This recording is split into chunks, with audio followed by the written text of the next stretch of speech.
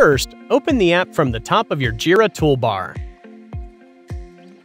Then, select New OKR at the top right of the page. Enter your objective and any other details you want to add. To set a time frame, select a quarter from the drop-down or enter custom dates. We are setting a 2-month period. You can save this period to apply to other OKRs. Set the OKR owner, then choose the OKR type: company, team, or personal. For this example, we select team. This is for the engineering team. Your objective is set. To set a key result, click on the plus icon and add key result. Enter the key result.